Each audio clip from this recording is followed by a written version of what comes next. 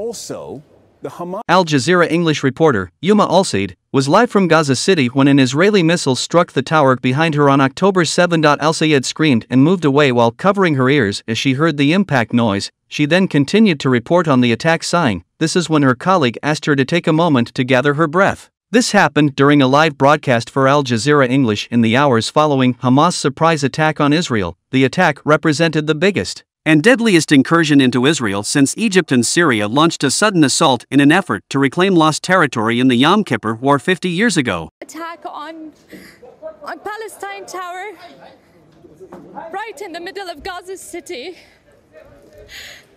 Yumna, take a moment to breathe.